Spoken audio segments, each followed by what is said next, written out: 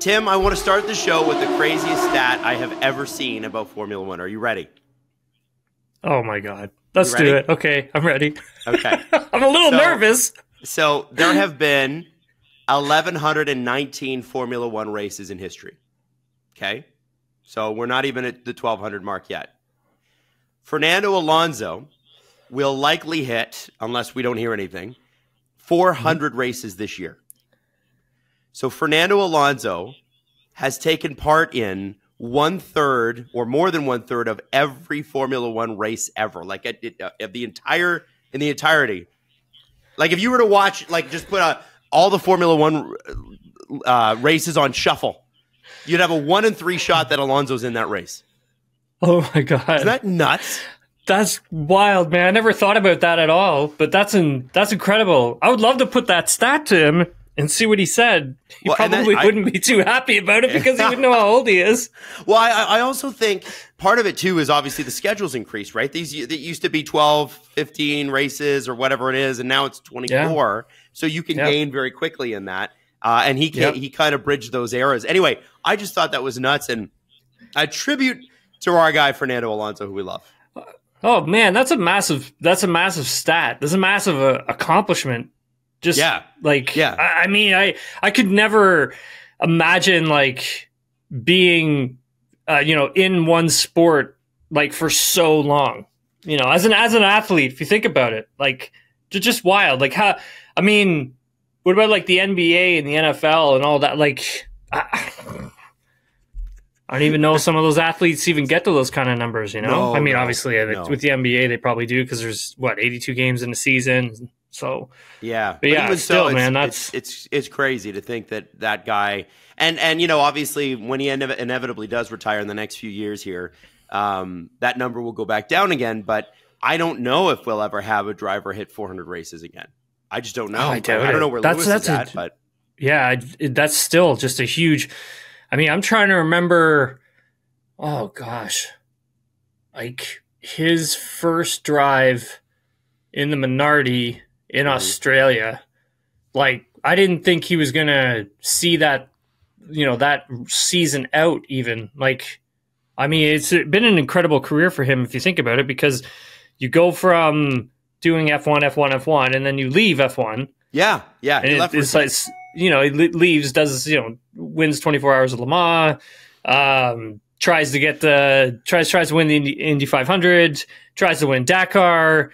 And then all of a sudden he's able to find his way back into Formula One, which is incredible to say the least. Just trying to find your way to get back into Formula One after you've been gone for like whatever it was, 2 years or whatever. Like it's incredible. That's incredible. And so that number could be higher, Tim. That's the crazy part too. Like that could be for sure it could. 50, 45, 50 races higher than it is, which is nuts. Lewis Hamilton, by the way, 350 race starts.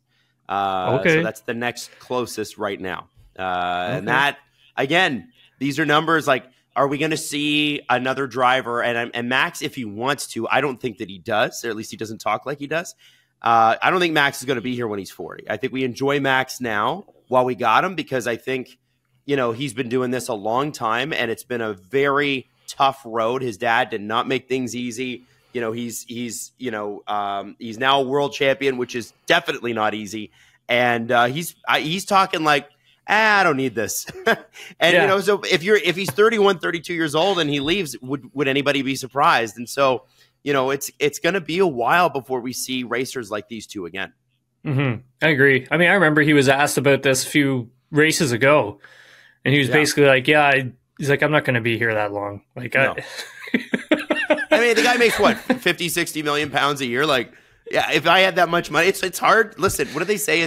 It's hard to get out of bed early when you have silk pajamas. Like it's it's just, how do you keep that edge? When you've got, if I had 1 million pounds, I'd be like, wow, I'm a rich man. I don't know how much I'll be working for. More competition, I think, Adam. Like that. Yes, yeah, got to be what drives you as an athlete. At least in my opinion, that's what drove me, is competition. Just love being competitive and love competing against people.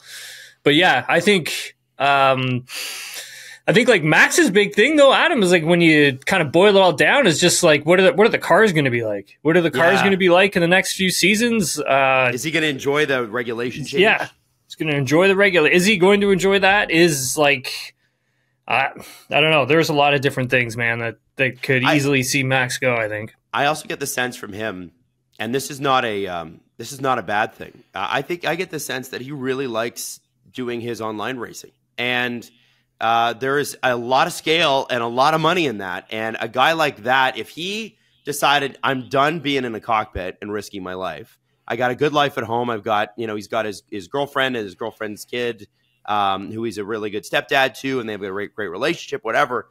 If he just runs his race team online, and, does his streams and stuff, it's not like he's going to make 55 million pounds right away, but I don't think he needs to. I think it's just like, I don't have to leave. I don't have to travel around the world, and I'm going to run this race team that's digital. And right now, at least the way the world's going, it seems like it's a pretty good investment. Yeah, for sure. And he gets a ton of enjoyment out of it. I mean, he's got like, the deal that he has with EA Sports, I mean, is a pretty big one as well. And I think that's worked out quite well for himself and also for the video gaming company at the same time. I mean, he's been able to help them with, developing the F1 game and all that kind of stuff. So, yeah, I mean, he's got a lot of stuff off track that would keep him busy. There's no doubt about it. And I think for any athlete, Adam, is that I think when you kind of either lose the passion, drive, the edge, and it's time to kind of like hang it up with motorsports, it's kind of like you have to know immediately. It's not something you can kind of like float your way through. It'll show up like instantaneously. So if it's not something you're really feeling, then like you have to have something, I think, to fall back onto. I think to transition out of the day-to-day of whatever your sport is, because I think that is very important. It was important for me. I mean, obviously, I don't want to be on the sidelines. I want to be still racing. Yeah, of course. I mean, that's still like ingrained in me. Like I want to still be racing. Yeah, I still want to be driving race cars. But like, that being said, I mean, you always want to try and find a way of transitioning out of that and finding something that kind of meets whatever the passion is, whatever the drive is, whatever the hunger is, kind of keep you going, I think what we need to do is strike it rich with this podcast and then get you $100,000 sim that you can just have in your basement. And I don't think my girlfriend would. Already a video game addiction there, Tim? Or well, no, I mean, like, hey, I try to be a good boy when it comes to the video games, Adam. Like, I carve out a bit of time, Tim time is what I call it. I carve out a bit of Tim time. Tim time, I love that. Okay, and then I say, what do you say to Jazz? Like, what do you say? I said, Jazz, okay, listen, it's all right. It's like, it's Tim time, all right, babe? Like, you got to go do your thing. It's Tim time right now. And she's like, oh, God, you're going to play video games, are you? I'm like, yes, I am. Wow. Amazing. But Adam, if I had a sim, oh, geez, man, I'd never get out of it. Oh, I would be divorced or whatever. Like, it would just, it would be a good idea. Well, listen, I don't want to encourage divorce, but I do want you to have a sim. So that's the goal here. This podcast needs to be able to buy you a sim one day. I would love to have a sim. It'd be incredible. Yeah, my God. Well, it'd be fun too. Tim, I've always thought, and I know we're getting a little off track, and we'll get to the news here in a second, but I think racing against Tim Hauraney online and having your own sort of closed thing, I think that'd be great for the listeners of the show for sure. I think they would love to go toe to toe with you. So we have to figure something like that out. But in the meantime, let's not start with the Daniel Ricciardo news, which has dominated headlines. I want to start with something that you reported on months ago, and you had a pretty passionate opinion about Tim months ago, which is Renault officially saying that their French Formula One operations will cease, meaning they're not going to make a power unit anymore. The point, by the way, of anybody that makes a PU is that not only do they supply it for their car, but you have if your power unit's good enough, you can supply it to other teams. And notable teams that used to take a Renault power unit would be Red Bull Racing. It didn't work out great. It worked out great at the beginning, and then in the mid-2010s, it was not great. And because they have fallen behind the Ferraris and the Mercedes power units specifically, Renault just feels like they can't compete in that space. Tim, is that sort of the best way to look at it? Yep, absolutely. I mean, that's the way it looks like. It literally just looks like, Adam, hey, we're not good enough, so we're just going to pack it in.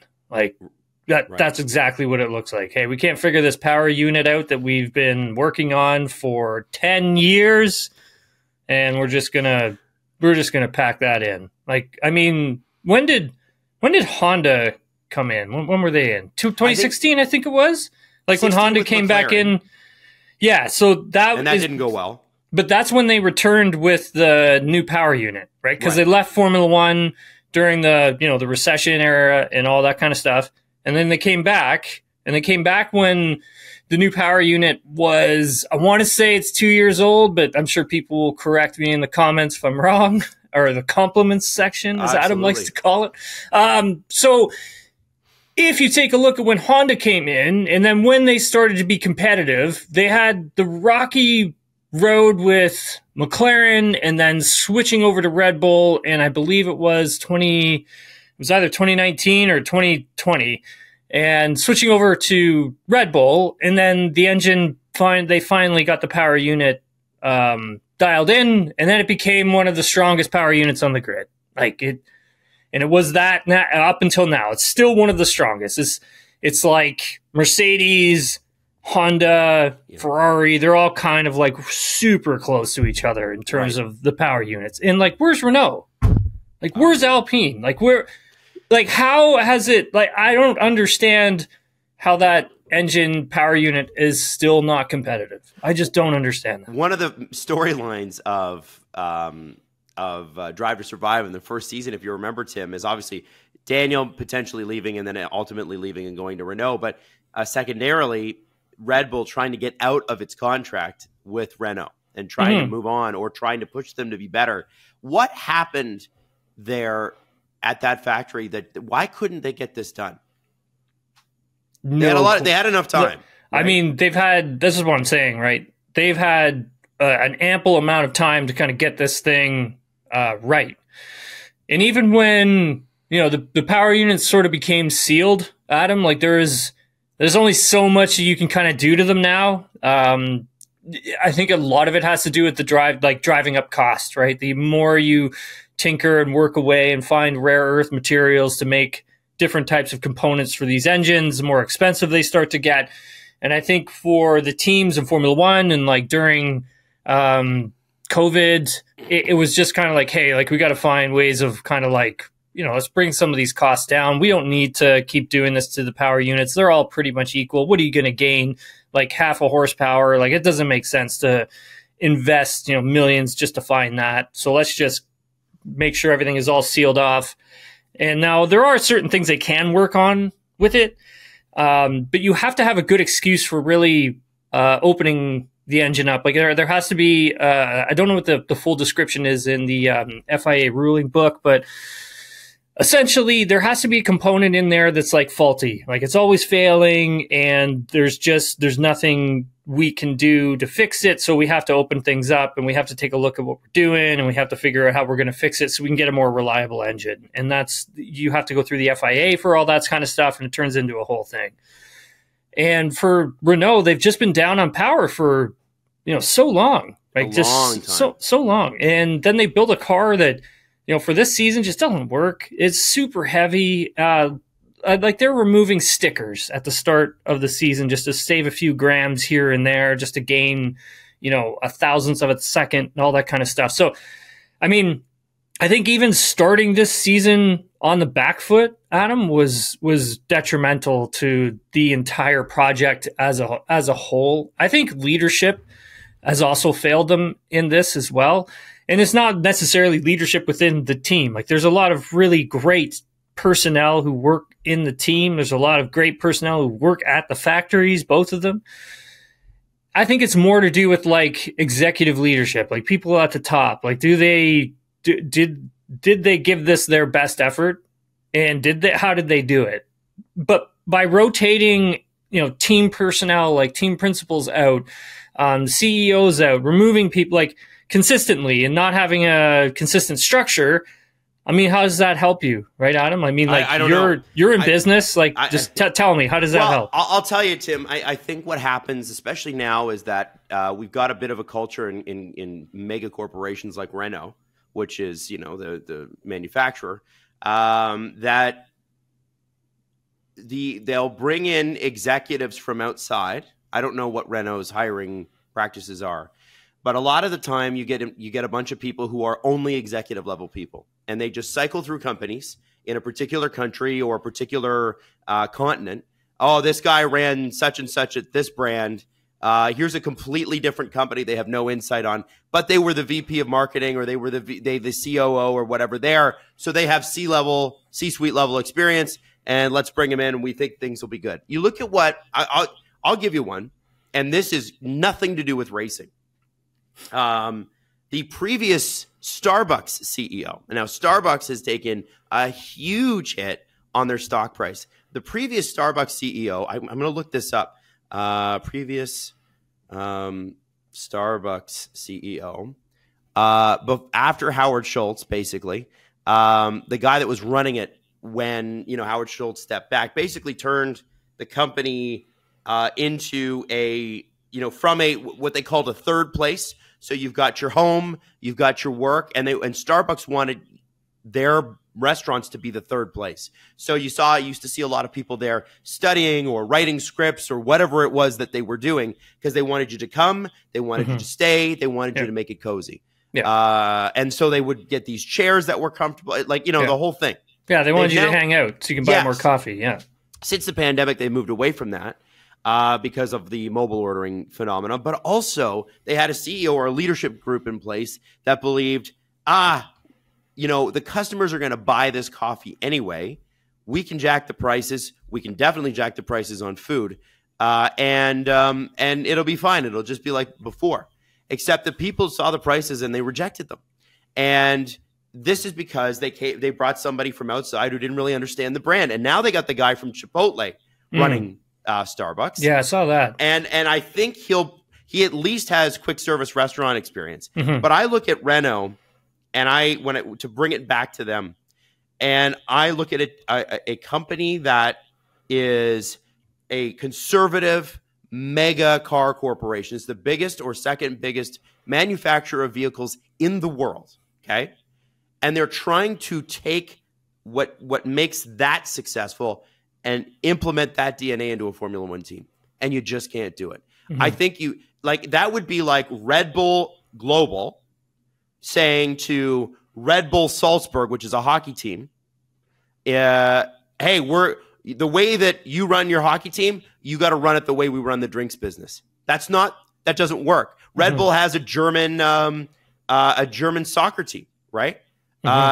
They run the soccer team separate of the Red Bull brand. Why? Because how you run a drinks company is not how you run a soccer company. And from what I have seen from Alpine Renault, as the team has formulated over the last 5 years, is a team that is trying to be run by corporate executives who don't know how to run a race team. And it's a very specific set of skills to run a race team, right, Tim? It's absolutely. I mean, that's my issue with it. I remember Alain Prost a few years ago, because he was a part of Renault when they had like this really weird multi-structure of team principles. There was kind of like three of them doing three different things, and Alain Prost was one of them. And I was kind of like, why is Prost not your team? Like, why isn't he just your team? He needs to be your team principal. Like, he has to be the top, and then everybody else is going to be underneath him, because he's been in Formula One his whole life. I mean, he knows what it takes to run a team. And so why isn't he at the top? And I remember reading some quotes from him, and, obviously pretty upset with the whole brand as a whole, but basically just saying like how it's too much meddling from upper management coming down into the race team. And, we've seen that before in the past with other teams, and it doesn't really work. And then you go out and you get, Flavio Briatore, right? Now you've got Flavio coming in, and you don't really mess with Flavio, man. You don't. And it's like now you're seeing all of this different type of restructuring. You're seeing that he's taken this thing very seriously. And also on top of that, Adam, it's like you and I had discussed. We discussed this, I want to say, about 3 or 4 races ago. I had told you that there's no way that Flavio will let them sell, Alpine. And he's basically came out and said that. And now we're getting reports coming out, and him and Oliver Oakes saying, who's the new team principal, saying like, yeah, we're not selling this team just yet. That's what I find interesting is, okay, you've taken away the engine program. So what are you now, right? And where is this going? Because if you're not going to sell this team, then what are you going to do? And then now, obviously, we know that it's most likely going to be a deal with Mercedes to get power units, to probably get the rear end on their car as well, on theirs for 2026. And that's fine. But, like, what do you become then? Is this just a full-out badging exercise? So if it is, then what are you doing to develop your road cars? Yeah, like, which is the whole point, right? Exactly. This is it's a road car and marketing. That's why you were in it. Yeah. And they were using, like, a lot of the technology that they were creating with the 2014 power unit to, basically marry with what they already have for their road car divisions. And then they come up with Alpine, as well. As that a lot of the technology that is in F1 cars is in their little sport coupes. And so I am curious to see like what they do moving forward in that department. I mean, obviously they're going to leave the engine facility in France. They're going to leave that pretty much alone. I don't know how many folks are going to get laid off or moved, but it sounds like some of them are going to stay put and work on future technologies for Alpine and Renault. Now, what are those future technologies, Adam? Like what? Yeah. You know what I mean? There's just so many questions, man. So many. Well, and I think, when you look at the way Mercedes came into the sport, again, because they were in the sport previously, long time ago, you look at the way Mercedes came into the sport in the early 2010s, right? Bought the Braun program. But one of the things that they did, Tim, and you mentioned this, is that, Renault used to have Alain Prost, right? Mm-hmm. Alain Prost has 51 wins. You cannot buy that kind of experience, right? No. Outside of a guy like that. And what does Mercedes do? They bring in Niki Lauda. And Niki's not the team principal. Toto's the team principal. But Toto and Niki are working because Toto's the money guy. Yeah. Toto's the business guy. Yeah. Toto's going to get the sponsorships done. And Niki is going to tell you, here's what's wrong with the car. Mm-hmm. And I look at, you can look at the history of French Formula One, and they have a ton of drivers. And one guy that sticks out to me, maybe Prost doesn't want to do it anymore. Maybe he's a pain in the ass. I don't know.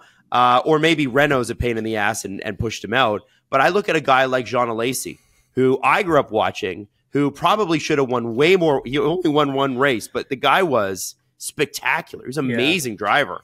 And why can't you bring in someone like that in their 40s, 50s, 60s to kind of advise this team and run it properly as a team? It's a team. Yeah, do you remember? I don't know if you remember this because we're going back to like the 90s, but Alain Prost had his own F1 team. Like, it almost bankrupted him, I think, right? Yeah, it was like Prost F1 team or something like that, I think it was called. I don't know if you remember that. I do. He ran that thing for, I want to say 5 seasons. I want to say. I think they were at the end of it in 2001. I think they were called like Prost Acer or something like that. Okay. But anyways, regardless, he already has that experience, right? Like he already knew what it was going to take to run an F1 team properly because he had already run one, even though it didn't go the way people wanted it to or he wanted it to. He still has that experience. Yep. Right. Still learn from your mistakes and all those things, et cetera. And John Alesi actually raced for that team. Now that I recall, I think Yarner Truly did as well. Okay. Anyways, that being said, it's kind of like you already kind of had like one of the guys. Yeah. Like who you need. And then you had Otmar. Okay. Yeah.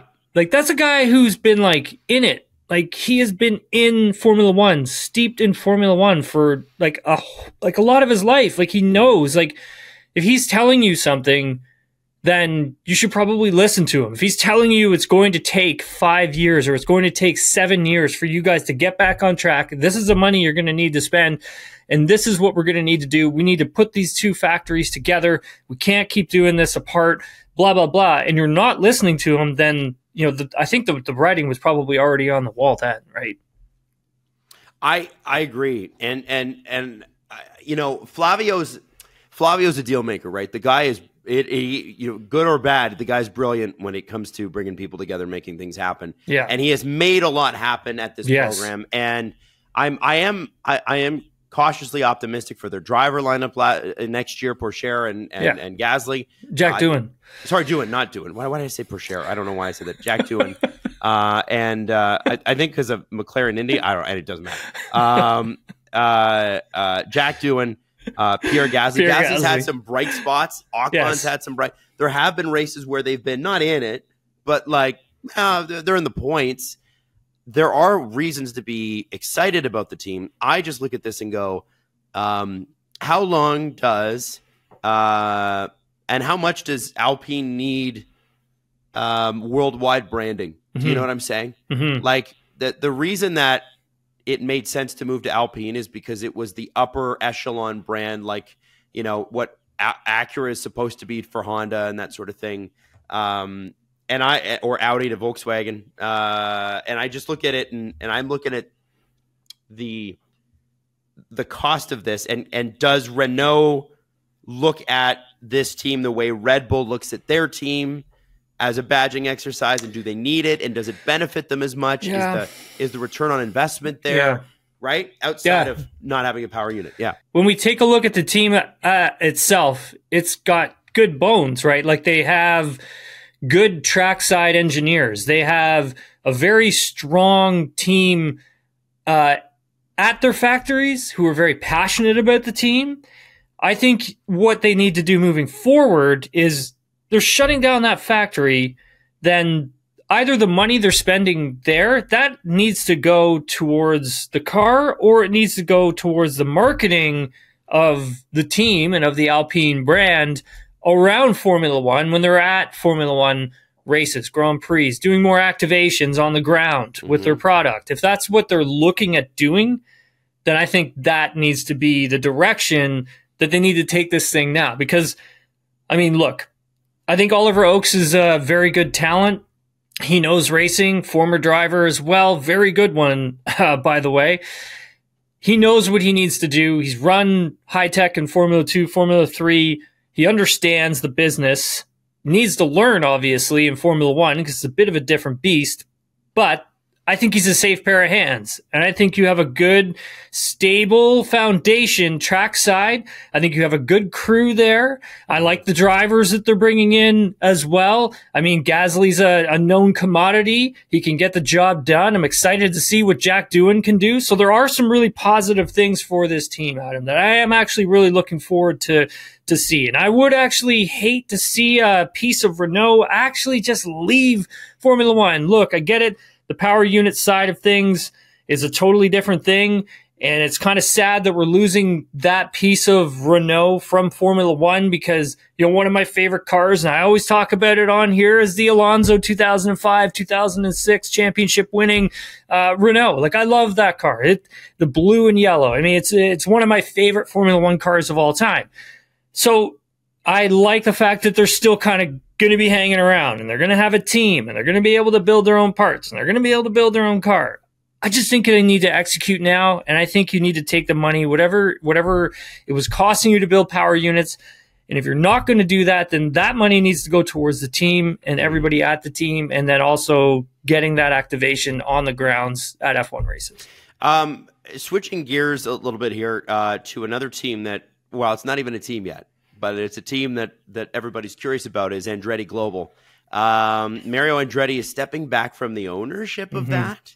Tim, can you explain what's going on there? Yeah, I put some news out on my Twitter about that not too long ago. And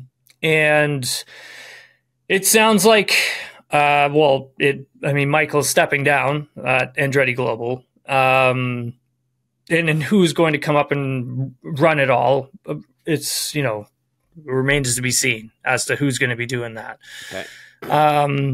It kind of sounded like, from what I was told, like Michael just wanted to take a break. Like he had done enough, he'd had enough, and he wanted to kind of take the foot off the throttle. The statement that I was given, it said that like Michael's goal essentially was to transition to more of a strategic role, so he would be focusing less on the operational side of the racing teams, right? And he would remain with the team and would continue as like strategic advisor and obviously an ambassador of his own team, right? Like he would still be doing all this. And I mean, they just hired a bunch of people and built a factory or started up a factory in the UK for this Formula One team they want. Like, is that still going ahead? That's a great question. We have no idea at this moment. I don't even know what GM's thinking. I don't know if it's like GM would just do this thing on its own kind of deal. They would just go at it and try and get into F1 on their own, maybe for 2028. I have no idea. Wow. That's just a guess, really. I would say like, it's, I think that the amount of money that they not only were spending on the IndyCar project, which was, quite a bit, man, they really invested a lot in their IndyCar project. And like Michael took that serious. Yeah. And then also the new factory that they're building, I believe it's somewhere outside of Indianapolis, and the amount of money that they're spending on that too. And I think they've had a lot of like they have spent the Group 1001. So Dan Tauris's operation has spent a lot on this Andretti Global project. Mm-hmm. And so I don't know if that has anything to do with it yet. I mean, there hasn't been much that's come out of this just yet. I think Michael needs to discuss with everybody internally as to what they're doing, and then we'll probably learn more. He will most likely, I would assume, hold a press conference at some point in the next couple months to kind of give us a little more direction on what's happening, where things are going. Because at this moment, a lot of the stuff out there is speculation, right? Like we just don't really know what exactly is going on behind the scenes there. But yeah, definitely curious, Adam. I was pretty shocked when I saw that from Sportico, I believe it was the outlet that broke the news. And then I kind of had to look into it to make sure that it was real before, I put anything out on Twitter. So talked to quite a few people behind the scenes before going to Andretti Global and just saying to them like, hey, like what actually is going on here, and got that statement and put it out kind of thing. But yeah, definitely a crazy story, right? Oh, it's crazy. I mean, really unexpected, but I mean, I do hope they're pushing forward for that 11 team. I really, I think we need an 11 and I think we need a 12. Yeah. I mean, obviously let's wait and see what happens. I mean, GM hasn't said anything, right? And they were pretty gung-ho trying to get to Formula One. So, we'll see what news they may put out in the next couple months, and we'll just go from there. I mean, it's so hard it's easy for us to sit here and speculate, right, Adam? Like it just is. But until we actually know for a fact what's going on, we can talk about it more, obviously. Exactly. I want to move on to Daniel Riccardo here just very quickly, because there have been a few developments there, but nothing crazy. First off, Daniel, when he was at McLaren and things weren't going well, used to write FEA, which stood for fuck 'em all. And because he was trying to drown out the critics and that sort of thing.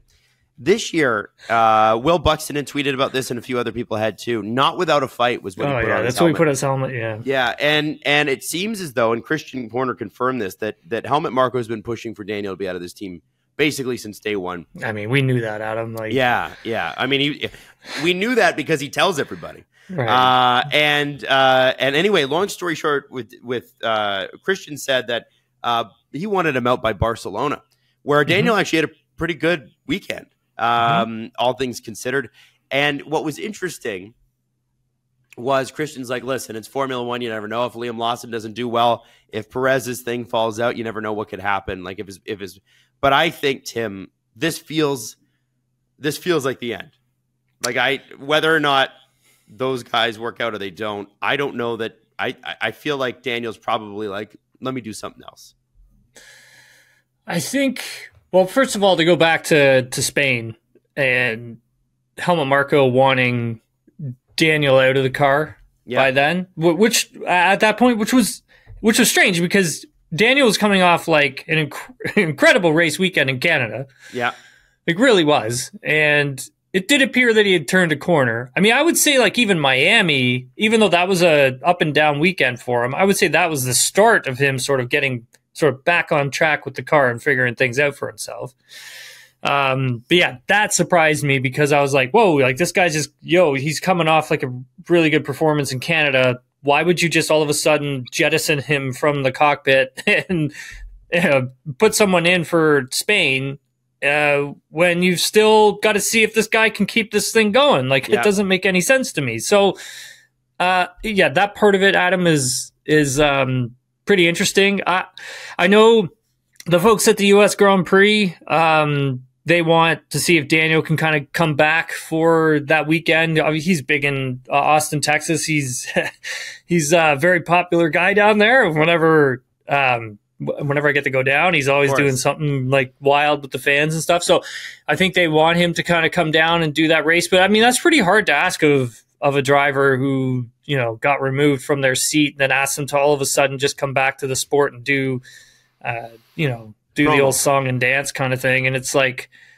I don't know if he's going to be there. I don't know if he'll agree to something. I know Red Bull kind of want to keep him on more of as a brand ambassador. And, like listening to that interview on, I think it was F1 Nation, Christian just talking about it, it's a little cryptic, but it sounds like, we'll still kind of try and keep Daniel around in case something, in case Sergio doesn't work out and in case Liam Lawson doesn't work out. So, yeah.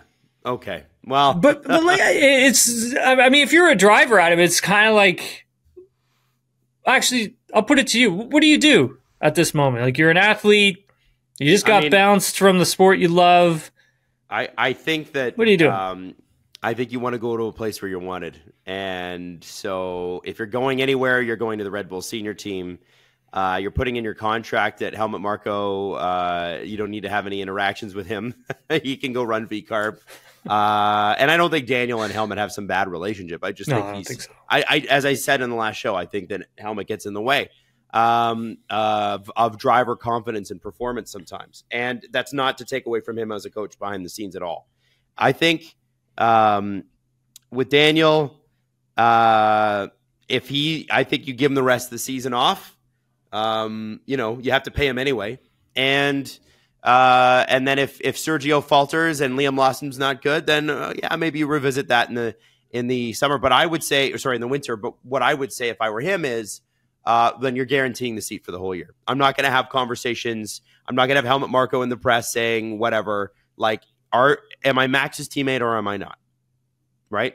Mm-hmm. And that's where the business aspect comes in. You do have to put the personal feelings aside and you go, you know what? Fine. You want me back? Cool. Here are you're going to pay me some money. You're not going to talk shit about me to the press. And I am going to be Max's rear gunner. And that's what I'm here to do. And I can't wait to do that. And I'll bring my big smile and my big personality to every track. And guess what? You're going to get a bazillion sponsors too. But Sergio brings a bazillion sponsors. Yeah. So, anyway, that's what I would say. Imagine he comes back. Like, imagine, like, I'm not wishing for anything at this moment, but imagine the turn of events if, like, Sergio doesn't work out and neither does Liam Lawson. That would be Riccardo, insane. And Riccardo has to come back. Imagine that. Like, yeah. I highly doubt that's what will happen, but like, and that's got to be like a worst case scenario for. Well, when I heard Christian say that, I was kind of just like, wait, what? Yeah. He never wants to shut a door, which I respect. Yes. I get that. But I mean, at this point, it seems like it's a pretty far-fetched idea, even more far-fetched than last time. Yeah. The last couple of things I want to hit here with the last 5 minutes that we have, Tim, are Gabriel Bortoleto and Franco Colapinto. Now, Bortoleto, for people that don't know, is obviously a fantastic F2 driver for McLaren, and he is Fernando Alonso's protege. This guy is repped by Fernando. Fernando is singing his praises, and he should. Bortoledo's been amazing in F2. Sauber has an opening spot, they say, even though we think it's still going to Valtteri Bottas, right? Yes, I still think so. That's what I think too. But not only is Bortoledo's name in there, Franco Colapinto's name's in there, and he's making a strong case. And what Franco has over Gabriel Bortoledo is F1 experience, Tim. He's got experience in a car, proven it. Who would you give the edge to over those two guys? One guy is Fernando Alonso, 400 races. Another guy is, Franco Colapinto actually getting points for the team this year. Well, that's the thing, Adam. I mean, Colapinto is able to kind of like show what he can do in an F1 car right now. Yes. Like it's kind of like you're already showing your services. So you can, the team can kind of get a gauge for your, F1 ability immediately because they're seeing it. For, a driver like Bortoledo, I mean, they can't. All they can see is the Formula 2 stuff right now. And if they put him in for some tests and some simulator work, I mean, they can see a little bit more. But, I mean, the only way you can see if anyone can truly do F1 is when they're doing F1. And at the moment, that's Franco Colapinto. Really does sound like James Vowles and his team are pushing pretty hard for him to get that seat over at Sauber. But I still feel it'll probably come down to like Valtteri Bottas getting that position. But I mean, there still are other teams behind the scenes, Adam, who are pushing to try and get their drivers into that seat at Sauber. No question about it. Yeah. It's like this. We're just watching this musical chairs thing play out in front of us at the moment, right? It's just like, and who's gonna get the chair, right? That's basically kind of like what it feels like, what it looks like at this moment. But yeah, I mean, if I'm a team principal, I am looking at Bottas or Colapinto only because Valtteri's still got the speed, still has the experience, can still get it done when there's points to be had. And then Colapinto is this young, really exciting rookie who looks to have a pretty wide berth in terms of how much knowledge they can learn, how fast they can get. It's tantalizing to see that kind of talent. But at the same time, it's kind of like, well, you have Audi coming in. You kind of need a steady hand on the ship at the moment. You have Mattia Binotto, who's brand new, who's kind of just jettisoned in as well. And it's like you have all these moving parts behind the scenes that kind of need to be stabilized. And so I think that's why you go with a trusted hand and a Valtteri Bottas, because that's a part of the business and part of the sport where you're not too concerned, right? You've got your two drivers who are going to get you through it. They're going to get you through the year. If there's points to be had, they're going to take them. And then, you're not worrying about rookies coming in, crashing, crash damage, spending more money, et cetera, et cetera, et cetera. That's just the way I would look at it if I'm a team principal of an F1 team. But I mean, look, if I can sign Franco Colapinto up to, be my reserve driver and the driver that's going to replace either Bottas or Hülkenberg, I mean, sign me up because I'm taking him. Yeah. But I would look at Colapinto and go, if I'm him and that's my only option, I know that Carlos Sainz, unless Williams produces a car in 2026 that is otherworldly, he's going to be looking back to trying to get back to one of the big teams. And I know that James Vowles wants Williams to be one of the big teams, but it will take time to get there. And so if I'm Colapinto, I'm probably thinking, okay, you go veteran there. I'm not going to sign up for Sauber. I'll stay at Williams, because I know there's going to be a seat available here in the next 2 years. So, that would be what I would do. Yeah. Bortoledo is going to be interesting. If there is anybody that struggles on the grid to start next year, there are going to be conversations about that guy almost instantly. 100%. Yeah, he's so good. It's crazy. 100%. I know Kimi Antonelli, because he's so young, gets a lot of the thing, and he should. But Bortoledo's not a guy that you should ignore at all. Yeah, that's very true, Adam. I mean, even in a difficult Formula 2 season right now where nobody really likes the car, nobody really understands the car, he's the one who's been able to make the car work. And that's where you kind of have to look at that talent, where it's like, hey, nobody else in this grid can really get this thing going consistently, but this guy. Yes. We got to take a look at him. So that's, I mean, again, talent that will make its way or find its way onto a Formula 1 grid at some point, I think anyways. I agree with you. So, hey, Tim, we'll catch up again next week. We've got a little while till you get on a plane to go to the United States Grand Prix, but very excited for that because that's 3 weeks away, but it'll go fast. Yeah, I just it's too much time off, man. But I get it. I think it's good though from the standpoint that look, the teams need a break. I mean, it's the last 6 races are very demanding. Like the travel schedule, I'm only doing 2 of them, 3 of them. I'm only doing 3 of them, potentially 4 of them, and it's kind of even just for me, it's okay, wow, I'm going to be gone this long. I'm going to be here, there, and I got to go over here. I got to arrange to go over here, and I'm oh God, and you got to think these people in Formula One, they've been doing it all year, and it's kind of just I don't know how. Yeah, it's crazy. It's crazy. It's a busy schedule. So, Tim, we'll catch up with you next week, sir. Thanks, buddy. Appreciate it.